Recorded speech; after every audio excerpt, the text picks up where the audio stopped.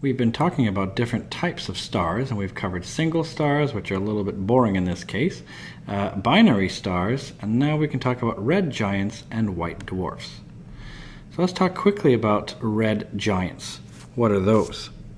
Well, a red giant is a star that's actually extremely large. Duh, that's why it's called giant.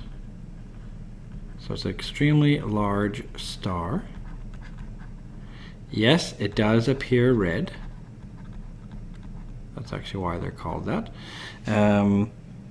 They have high luminosity, so they're actually very bright. So high luminosity. And we could say that they have relatively low mass.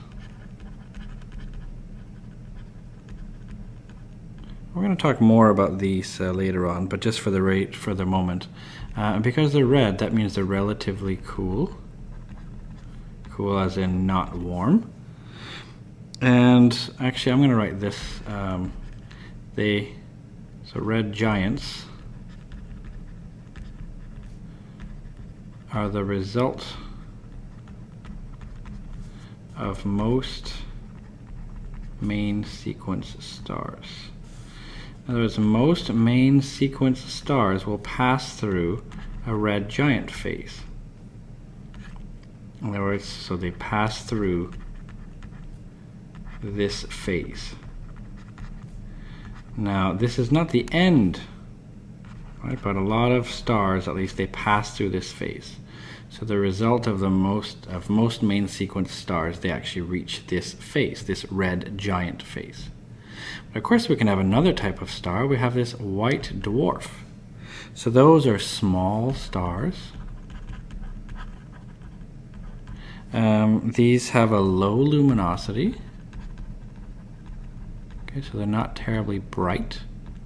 Well, it all depends on how close they are, I suppose, but they're not very luminous. How's that? The white color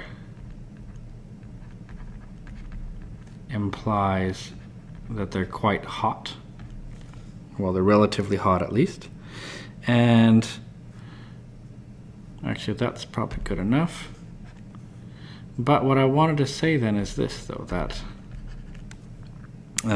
dying stars, that's what white dwarfs are. Okay, they're dying stars, and they're the result of most, let's say, most medium to small stars after the red giant phase. So what's going to happen is most medium to small stars are going to pass through this red giant phase, and when they're done that, they're going to become a white dwarf. That means it's small, it's low luminosity, it's a white color, means it's hot, but it means that they're dying. So this is the end stage. That's what a white dwarf is. The white dwarf is sort of the end stage of most medium to small stars. So that's what this will be. Of course, in the next video, I'm going to show you something about the HR diagram, or the Hertzsprung-Russell diagram.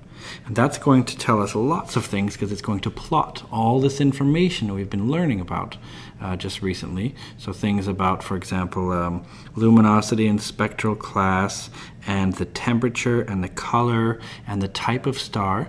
They're all actually plotted in a really clever plot called the HR diagram, or Hertzsprung-Russell diagram.